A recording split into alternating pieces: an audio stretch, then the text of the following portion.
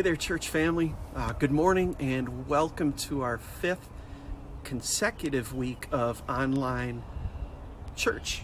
And again, it's kind of neat to say that word church because although it's unfortunate we can't be in our building right now, we can still gather together as believers and as a church family.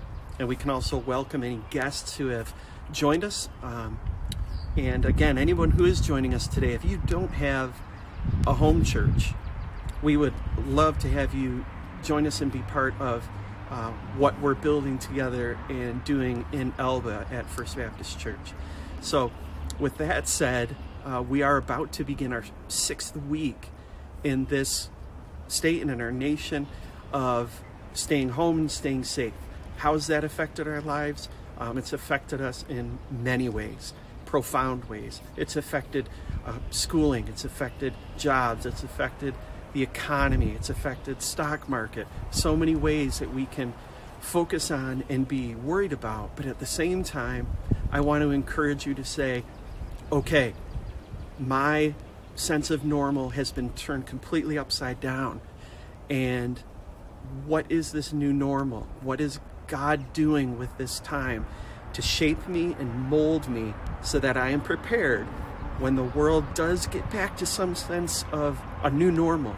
How will I be used in that to impact it and make a difference and help people around me in new and different ways? And I say that to encourage you. I want to focus on the positives today. I want to say thank you to anyone watching who is a healthcare worker or an essential provider in that arena. Your work is so valued, and you are on the front lines, and we are praying for you and just want you to be safe and healthy. Just thank anyone there, again, who still has the ability to work and whose job has not been impacted. Just to keep on what you're doing, stay safe, stay healthy, and help the public as you can. For those who have been affected and who can't work, we are praying for you. I know that's not easy. It brings a host of challenges. If you have children, they're home from school. If you've lost your job or temporarily been affected, there are huge burdens that come with that, and we understand, and we're here for you to support you and pray for you. So please let us know. Please reach out to either Pastor Michael Davis. You can reach out to me or any of the other deacons at church, and we can put you in touch with people who will they can talk to you and pray for you because we do care so much about you. So again, be thinking this week, how's God shaping me and molding me to meet the needs of people now, but also as we move forward after this. And again, it's all in God's hands, but He loves you and He cares about you. And I'm just encouraged that we can be together again today here in our 5th service, and we're looking to God what He has to teach us today, and know that He's going to bring us through this stronger and better for it. We may have to suffer now, but there's a reason why it's happening in the here and now, and I think God's going to teach us great things. So be encouraged, stay in His Word, stay connected to people. Don't lose contact with people. It's so important. But just stay safe, stay healthy, and take care of yourselves. And we'll talk again soon, but enjoy the worship service today. Hi, church family. This is the Struggle family. We are doing okay. Hope all of you are too. We love and miss you all. Bye. Church family, me and my dad just want to share a song for you today by Tim Timmons. It's called Rest My Soul.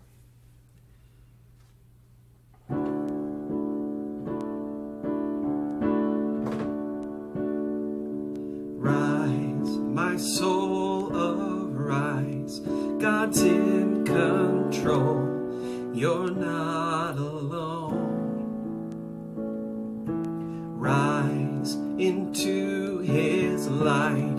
His plans are good. You're on His side. God of perfect peace, you are here with me on this raging sea. It's true. You won't let me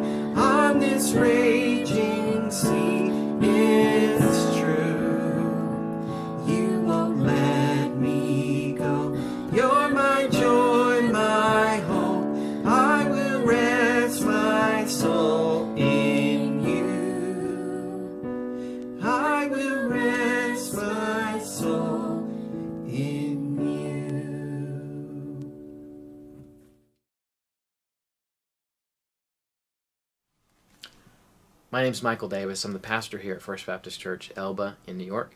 And I wanted to welcome you here today. Maybe you're a visitor with us here for the first time, and I'd love to invite you to connect with us through email.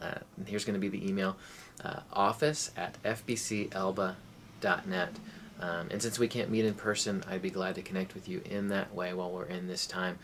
Maybe you're a church member, a friend, a family member who's gotten connected with our church during this time. We're so glad that you're here. I want you to just enjoy walking through this service time with us.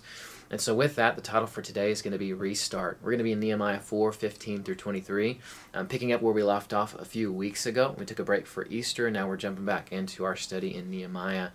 And so the phrase that I want you to remember today is just a restart accomplished with purpose. Anytime there's a restart, anytime you redo something, anytime you reevaluate or rethink something, you want to do that accomplished with a purpose. You want to do that with a focus on how you're going to do that and be effective at doing it.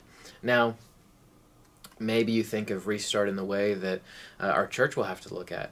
When we restart services on campus again, how is that going to look like? Are we going to do things differently? Are we going to think about maybe the way that we used to do things and maybe some things that we've changed recently?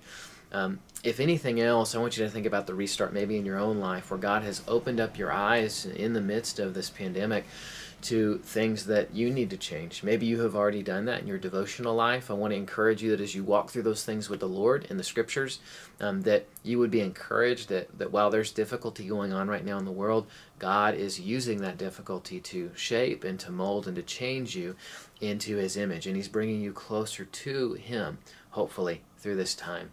Now that takes an active part on our side of things to just be able to say, God, we love you and we trust you, and whatever direction you point us, we know it's for our good and for your glory. And so with that in mind, I want to just point us into the text that we're going into today and remind you about the series that we're going through. The series is 2020 for the next 200. Now, when you think about that, you may think, well, what does that mean? Well, we're in the year 2020.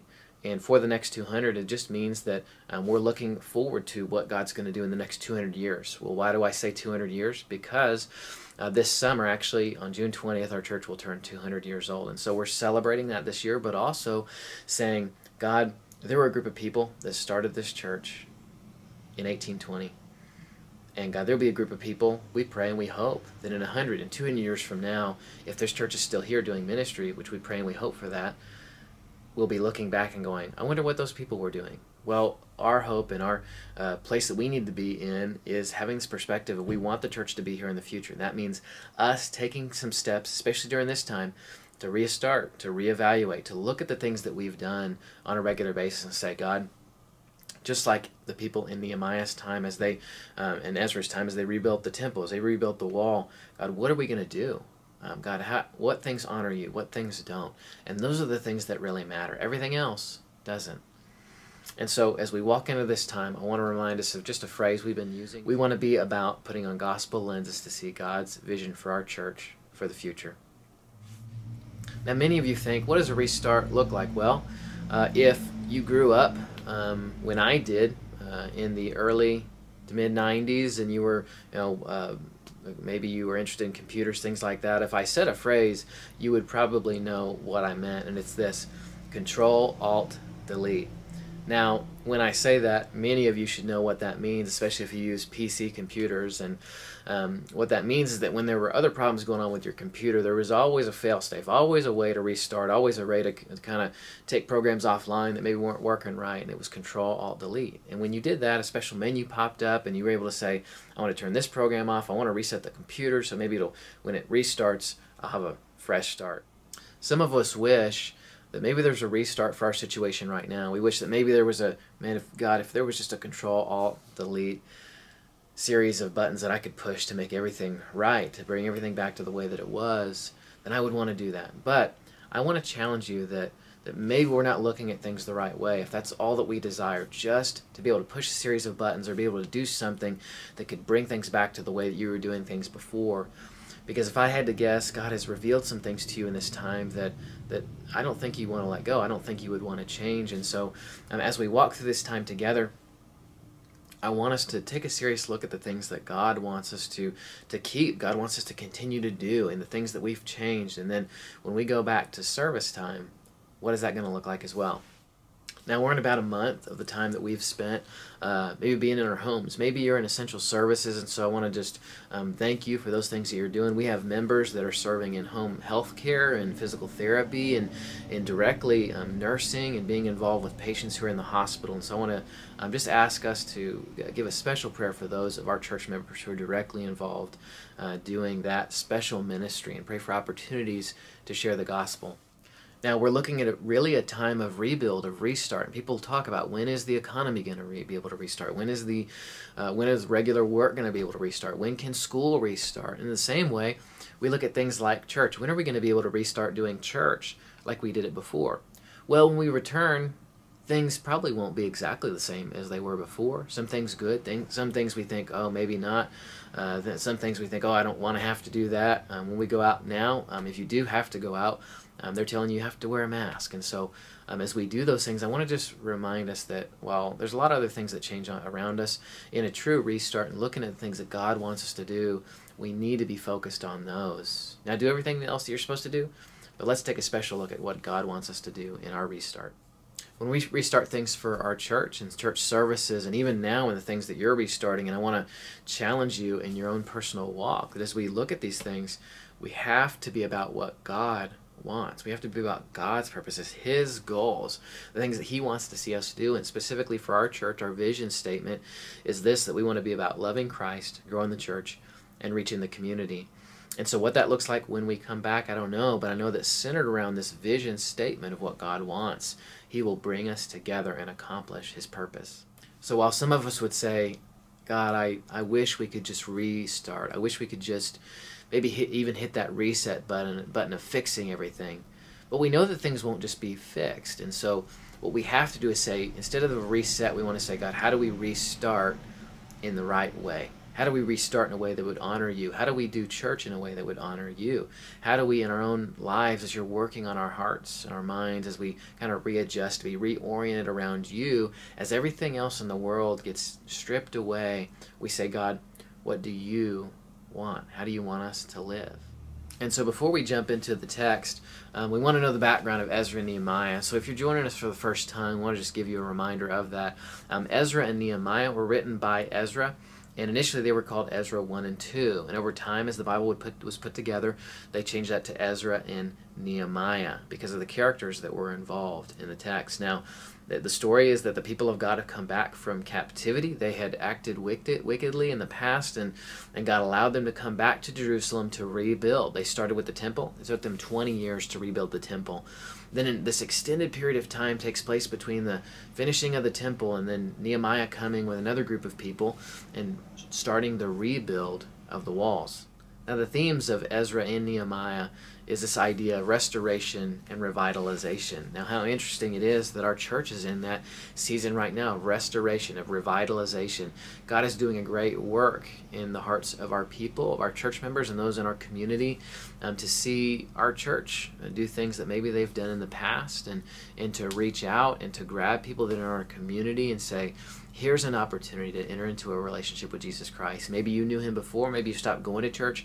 Maybe now's the time to get back involved. And I'd like to challenge you that as we walk through this together, as we look at the theme of Nehemiah, now's the time to take a hard look in the mirror. And maybe if you were like the people in Nehemiah's time that were returning to Jerusalem, they were taking a hard look in the mirror and saying, God, what are the things that honor you? What are the things that don't?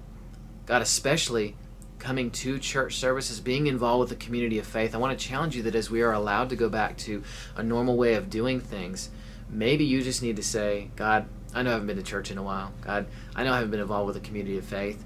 Maybe you're watching this and you live in the area and God's just telling you, you've got to get back involved. You've got to be a part of the community of faith. So I'd like to challenge you as we get into the text. Maybe God's wanting you to restart something in your life. Maybe that's just a special time with Him that you haven't done before, a devotional time. Maybe that's going to church for the first time. Maybe that's going back to church after it's been 5, 10, 15 years. Whatever it is, I pray that during this time, God will allow you to focus in on that, and that when things do return back to normal, that you'd be able to do that. And so here we go. We're going to jump into the beginning in verse 15. Here's the first idea. We want to restart the work. We just want to restart work. And in verse 15 it says this, when our enemies heard that it was known to us and that God had frustrated their plan, we all returned to the wall, each to his work. So what happened was God listened to the prayers of the people, to Nehemiah, and he frustrated the work that the enemy of God was trying to do. All the people that were surrounding the people of God and Satan himself were trying to thwart, which was the rebuild of the wall and the separation of the people from the rest of the lands to be made holy. Maybe for you and your family, you've just restarted a time of personal devotion. Maybe this has been a special time for you, and I'm so glad about that you've been able to be brought close to the Lord and each other through maybe special family Bible study time, if not just the main service time where you sit around your TV, your computer, your phone, and you listen to a message like this. And I'm encouraged by that. I want you to know that our family in the same way has had a special time of just renewed Bible study and prayer together as we seek God during this time. As other things are uncertain, as things change, we always tend to be brought closer to God when the rest of the world seems uncertain. But yet, we should be like that all the time. Now, the original wall of Jerusalem was built around 1000 BC by Solomon as he built the temple, the original temple of God. It was said that he consulted the ancient Phoenicians in building the wall around Jerusalem. And the specifications around the wall, about 2.5 miles long, was mainly 20 feet high and 20 feet wide. Now this was done for a variety of reasons, but it kept people from the outside out. It made attack very difficult, as people would have to go through a very thick structure to get through, and they would have to go over a very tall wall. Now, interestingly enough, 300 years later, in 700 BC, when the Great Wall of China was constructed, it was said the ancient Phoenicians were also consulted in the building of this wall, and the structure itself, which was originally designed for Jerusalem and the walls surrounding Jerusalem, was 20 feet high and 20 feet wide. Now, today, we know that the Great Wall of China still exists, and it's one of those things that you can see from space, or so I'm told. The wall surrounding Jerusalem, the original wall, can actually be still seen to this day as well in certain areas. Now in 445 BC, Nehemiah comes back and they begin the rebuild work surrounding Jerusalem.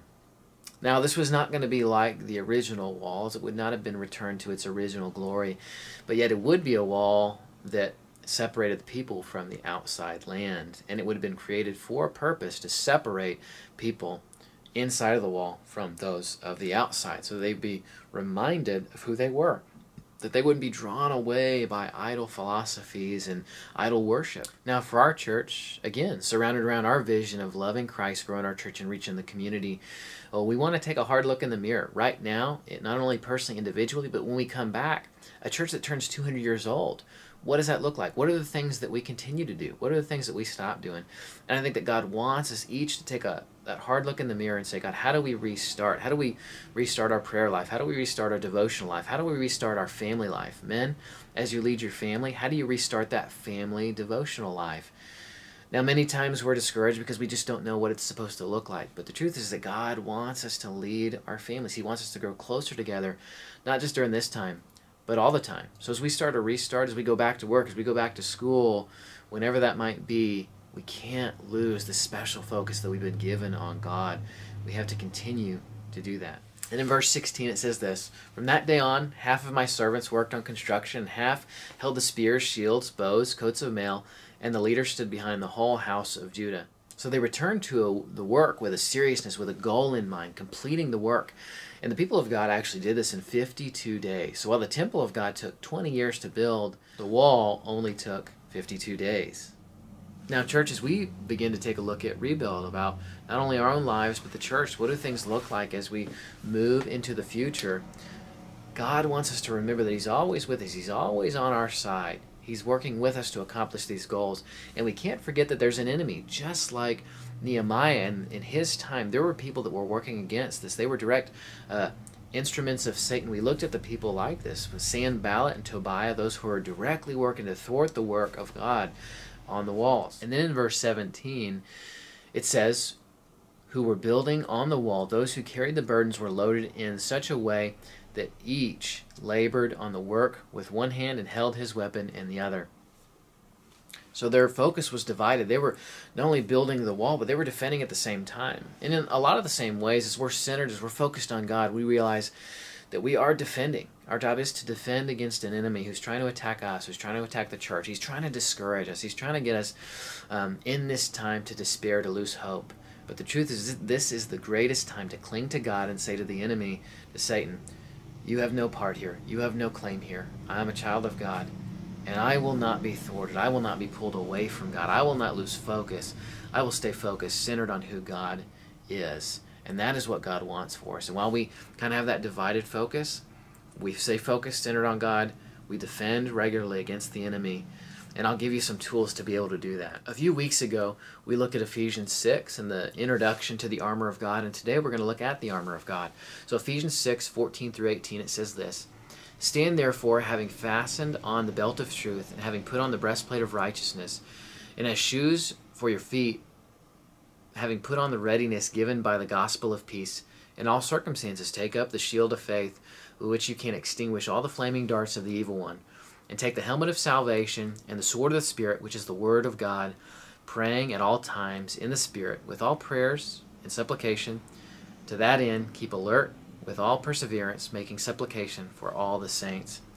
Now I know when we go back to the way that things have been, things that were, we will have the temptation to return exactly back to the way that things were. And I want to challenge you that as you maybe move back into a season of normalcy, whenever that is, I want to remind us about what God is doing in His armor that He's given us. Now I pray this on every single day because I know that there's an enemy and he's serious. He is trying to destroy me. He's trying to destroy my family. He's trying to destroy the church and the work that we're doing. And I want to challenge you that God has given us the tools. He's given us the scripture, but He's given us specific things that we can use against the enemy. For instance, truth, the belt of truth.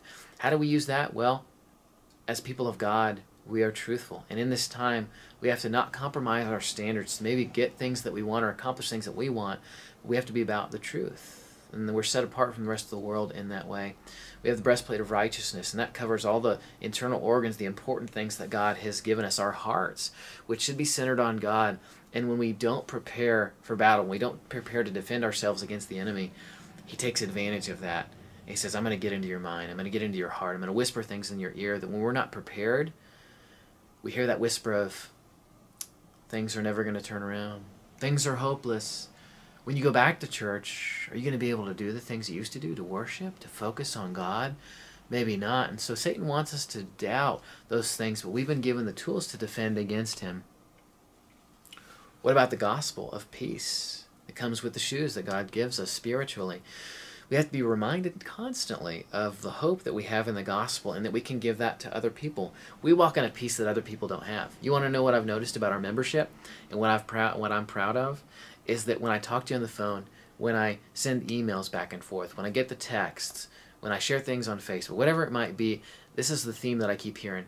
That we are people that are confident in the Lord, that we have a peace that comes with an understanding of the gospel, what Jesus has done for us, and no matter what the world does to us, no matter what Satan can do to us, no matter what people around us or any illness can take place, we have the hope of the gospel, which is an eternal security in Jesus Christ our Lord, which grants us that life in heaven forever with God.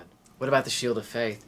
Satan is constantly throwing things at us, and we need to be aware of what God has given us, the tools to defend against the enemy.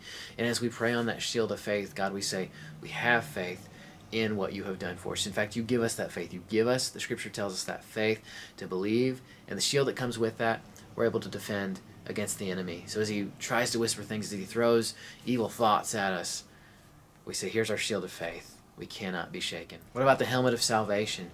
We have, again, the assurance, salvation, the hope that we have that no matter what happens, we will be with God in heaven forever when we die. And we put that on as a helmet to protect our minds from the enemy of salvation, the hope that we have. And we remind ourselves of that. And every day I do that. I hope that you will too. What about the sword? One of the most powerful weapons that we have against the enemy is the Word of God. It says the sword of the Spirit, which we take up and we actively fight against the enemy. And as we read passages like this, Satan hates it. And he says, I wish they wouldn't do that. But we're going to keep doing that, all right? And we're praying at all times in the Spirit with prayer and supplication. To that end, keep alert with all perseverance, making supplication for all the saints. So what do we need to do? We need to keep alert, and we need to persevere during this time. Not like we're crawling under a rock and waiting for things to pass, but that we are actively seeking God during this time and opportunities to share our faith, to reach out, to do something kind, to meet a need. And we pray for those in need. We pray for our members who are serving faithfully out there. We pray for our church, and that our exceeding hope to gather together is grown immensely until we are able to come together and we get to celebrate that. Now here's the second thing. We restart together. We can't do this on our own. We live in a culture that is primarily a do-it-yourself culture. If you can pick yourself up by your bootstraps and do it on your own, that's what you should do. Well, the scripture is very contradictory to that. Here's what verse 18 says. And each of the builders had his sword strapped at his side while he built. The man who sounded the trumpet was beside me. Now, this was Nehemiah, one of Nehemiah's right-hand men, and as they worked on the wall together, he had a guy who was right by him, that at any moment, if there was an enemy who was approaching, he would look to that guy and he'd say, do your thing, sound the trumpet. And we're going to see why, because the people were rallied together through God's purposes, but also ready to defend physically and spiritually to what was going on. And Nehemiah set up these things in place so that people would have confidence, not only for the day of battle if it took place physically, but also for the spiritual and the anxiety and the emotional things that were going on in their minds. He said, I've got a plan, and God is behind us. During this time, we have to band together in the same way. We need to be praying for each other. And while some of us may think, I can do this on my own, you can't. And God never meant it to be that way. He gave us a community of faith to be able to do these things together, to pray for one another. And I always hear it say, when I ask people, how are you doing? How can we pray for you? What needs do you have? Oh, everything's great. I'm doing wonderful. No problems. Even in a time like this. And if we were to be honest, there are probably some things that are going on in our hearts and minds, some doubt, some worry. And so I want to encourage you that it's okay not to be okay. But we need to share that with the community of faith. We need to pray for one another and encourage one another during this time, whether it be over text, social media, a phone call, a video chat. God's given us those tools also to be able to connect. Verse 19 says this, and I said to the nobles and the officials and the rest of the people, the work is great and widely spread, and we are separated on the wall far from one another. Nehemiah acknowledges the truth. He knows that over a 2.5-mile span, the people of God, while they're not many, are spread out and they're working on various places on the wall. But he's got a plan to rally the people together again. He's got the guy who's ready to blow the trumpet, who's ready to reach out and say, we need help here. We need you to come here.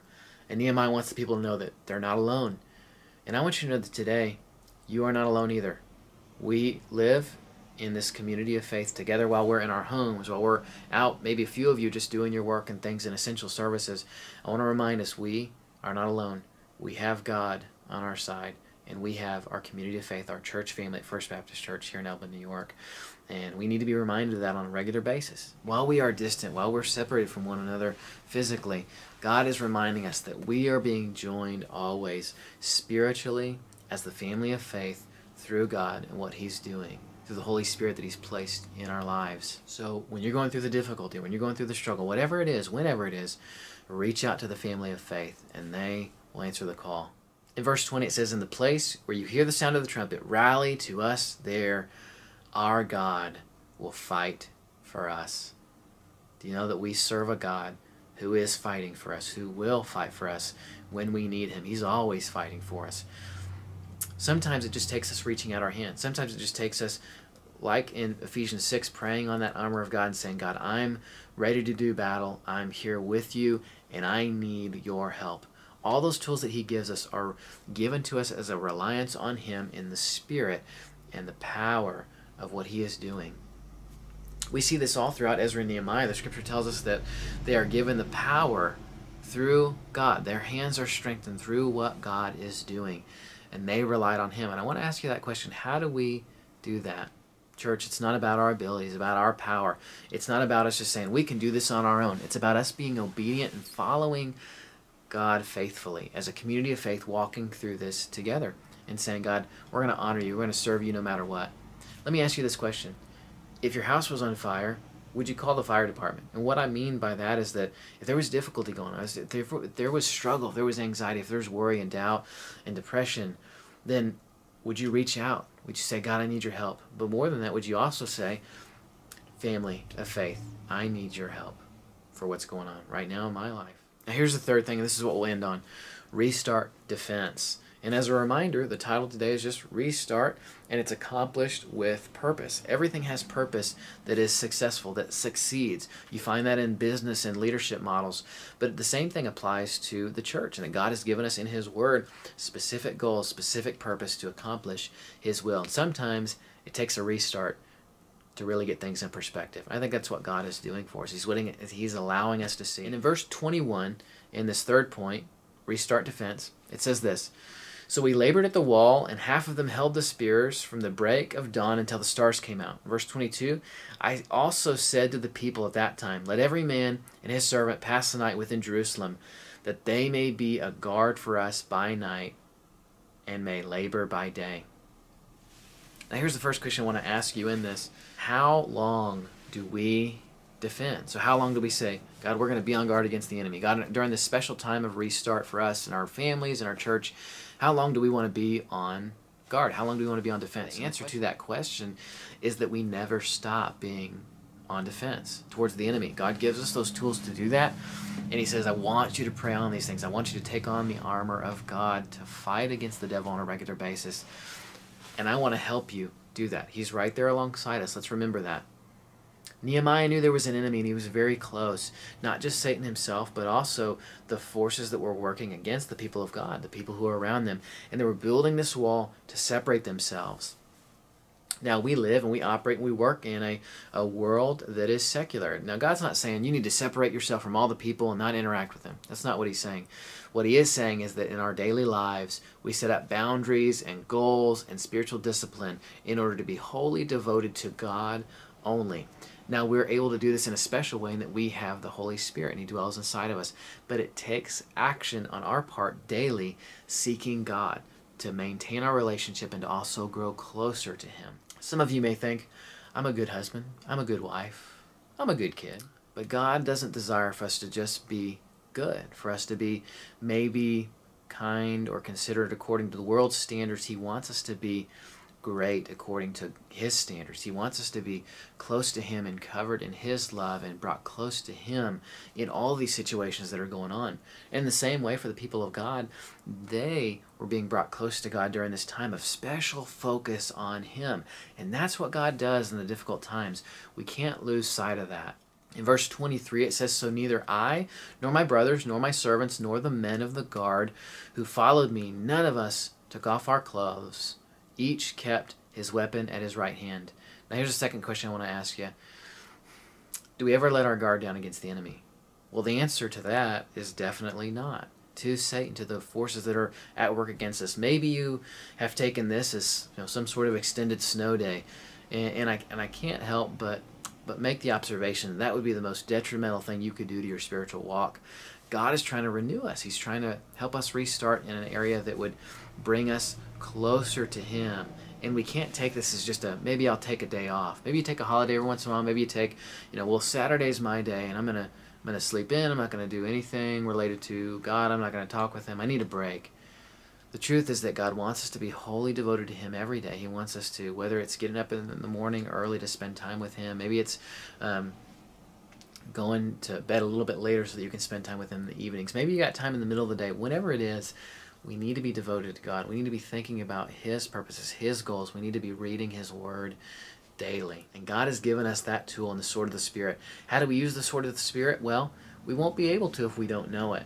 So we need to be reading it. And in order to do this restart, we have to do it together. We have to defend together. We have to restart this defense and this idea that there is an enemy and he's working against us, and we have to say, I will not just lay down, and I will not just be beat up by Satan. I will take a stand against him with my family, not just during this time, but when we go back to church services together and we're able to see each other in person, we're able to stand rightly together and say, Satan has no part in my home. Satan has no part in my life. He has no part with my family, and he has no part in our church. Now, this is going to take us preparing. This is going to take us actively making a choice to practice these spiritual disciplines, to be focused on God. And some people attributed this statement to Benjamin Franklin. It goes like this: remember, if you fail to prepare, you are preparing to fail. Now, this actually didn't come from Benjamin Franklin. It came from the Reverend H.K. Williams in 1919.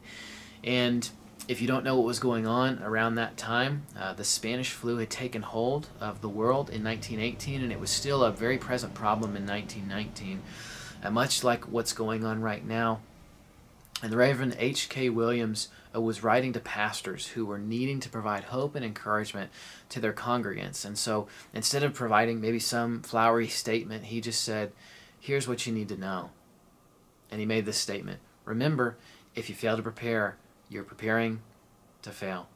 Church family, God wants us to get serious about preparing for the work that he wants us to do in the future, but also preparing each day to grow spiritually, to make those steps, to prepare to spend time with God. And for you, I don't know exactly what that looks like, but maybe we just need to, again, take a hard look in the mirror and say, in this restart, this time of, for our church, revitalization, restoration, in this time as we are being restarted, as we're kind of on pause right now, and then saying, what does it look like when we actually are able to restart life? God wants us to say, take special account of the things that I care about, the things that matter to me, because they should matter to us. And remember, if you fail to prepare, you're preparing to fail. God doesn't want us to fail. He's given us the tools to succeed, so let's do that. Now remember, the title for today's Restart, and it's the phrase that we want to remember, is just accomplished with purpose. We can't just expect a restart, being refocused on God and staying that way, to happen on its own. It takes hard work, it takes diligence, it takes focus, it takes us preparing to do that. And we have to accomplish it with a purpose. And our purpose in mind is our vision statement. We want to be about loving Christ, growing the church, and reaching the community. And that filters into everything else that we do. And so I want to close with this. Maybe you think during a time like this, or maybe other people have said to you, well, where is God in a time like this? Has he taken a day off? Why are things so difficult? Does God not care about us? And he does. And the truth is, he loves us more than we could possibly imagine. We celebrated that last week at Easter when we were able to say, God loves us so much that he sent his only Son to live a sinless life for us, to die on the cross for our sins, and then to be raised from the dead on that third day so that we might have eternal life if we put our faith and trust in him. And although now it's natural to maybe doubt from time to time, but I want to show you this video, and then we'll close out the service just reminding us on where God is always. Take a look. Where is God? We see him in the splendor of a sunset. We sense his glory on the mountaintop. We know he is enthroned in the heavenlies. But these are not his only dwelling places.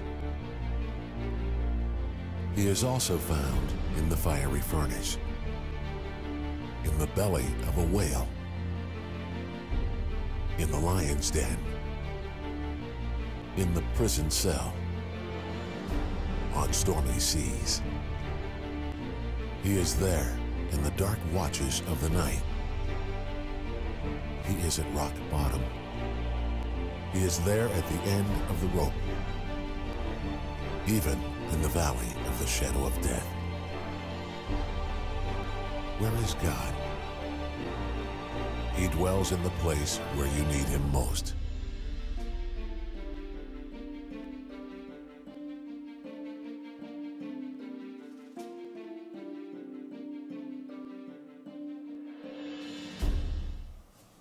So I want to leave you with those words. The Lord our God goes with you. He will never forsake you. So in a time like this, as there are doubts all over the world, as people question, as you turn on the news, maybe instead of turning to those outlets, turn to God's Word. Because in Deuteronomy 31:6, it says, the Lord our God, he goes with you. He will never leave you nor forsake you. Let us take encouragement in the words and the promises that God gives us during this time. Let us be focused on who he is. In this time of restart, let us say, God, we want to accomplish this with a purpose. We want to come back even stronger than ever in our own lives spiritually. God, as we are praying on the armor of God, maybe even daily, as I've encouraged you to do, we come back with a special focus, a special emphasis, and we're able to do the work that God wants us to do faithfully, together, for God's glory. I love you, church family. Have a great day.